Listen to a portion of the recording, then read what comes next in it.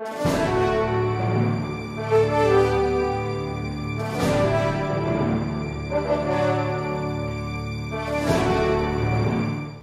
are two more judges who would wish to ask a question proceed. to the witness. So that we will not require the return of the distinguished yes, so that Secretary of Justice. Let's proceed and finish. Mr. President, yes. There is a fourth soldier in the hall. I forgot. The Lieutenant Colonel Loren Legarda, Mr. President, of the Reserve Officer Corps. The distinguished senator who graduated from the National Defense College. Yes, Mr. President. By the way, With Mr. the President. rank of colonel. Rank of Colonel, Lieutenant Colonel. By the way, let me just make sure that it is understood. She's going to be the first Brigadier General.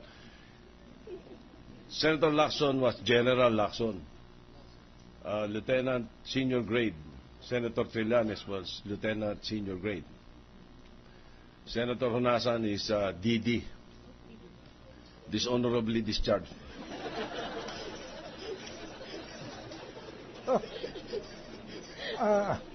The gentle lady from Antique, Malabon,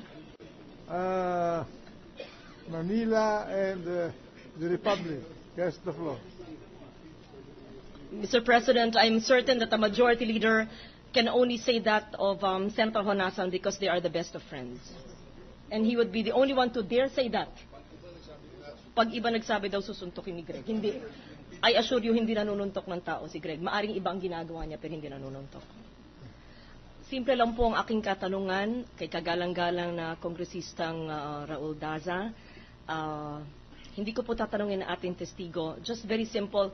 Article 7 charges that Chief Justice Corona it was partial in favor of former President Arroyo, which, as you say in your impeachment complaint, constitutes betrayal of public trust. Is that correct? That's correct. Yes. May this representation be enlightened as to the degree of partiality and or bias that will warrant such removal from public office of the Chief Justice. In short, I want to understand the threshold of bias and partiality that the Chief Justice exhibited that would warrant his conviction and convince this court that as far as Article 7 is concerned, he has to be convicted on this count. Yes, is the question of the distinguished senator whether the conduct of the Chief Justice amounted to betrayal of trust? Is that the thrust of the question? I will repeat my question, Mr. Prosecutor. What is the threshold of the degree of bias and or partiality exhibited by the sitting Chief Justice that would warrant him removal from office if and when he is convicted by the impeachment court? Well, the partiality should be proved by the quantum of evidence that is somewhere between substantial evidence and proof beyond reasonable doubt. It's somewhere between that. Substantial evidence and proof beyond reasonable doubt. Somewhere but that covers already the whole spectrum. No, somewhere between that. Clear and convincing evidence, perhaps? The problem is that I've been researching, although not as thoroughly as the distinguished presiding officer. I have not found from my research, either from U.S. authorities or from authorities in the Philippines, which fixes that quantum of evidence necessary to convict in an impeachment trial. It's just that it's somewhere between I will rephrase my question. I understand your answer. However, I completely want to understand. With the permission yes, of the Mr. Presiding Officer. If you study Charles L. Black, Jr., written, who is from Yale, and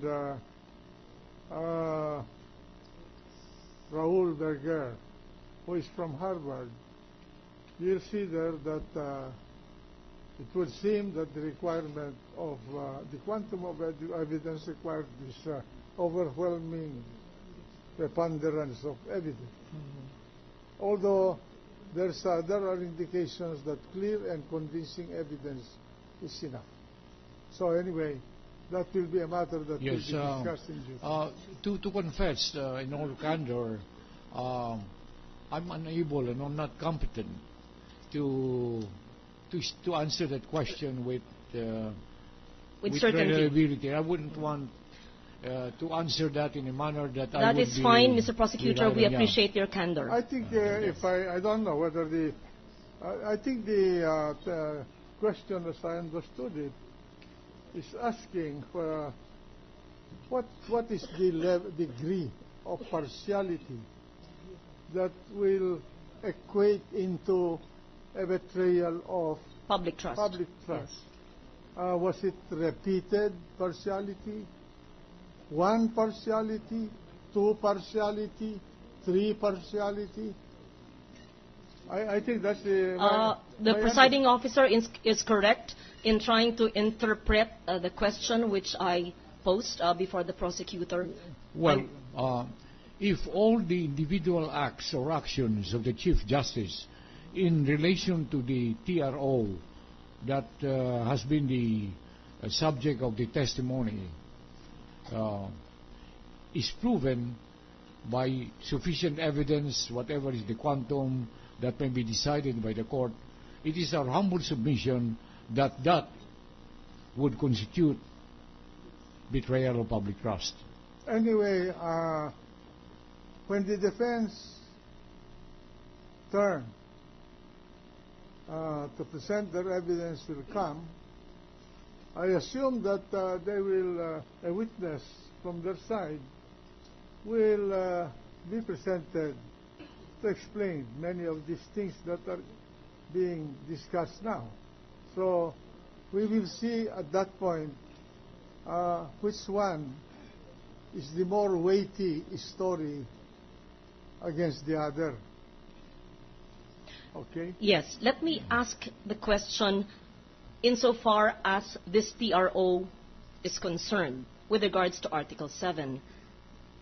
What did the Chief Justice manifest or do that he is being charged with betraying public trust through his biased action, opinions, decision, or his so-called partiality? Yes.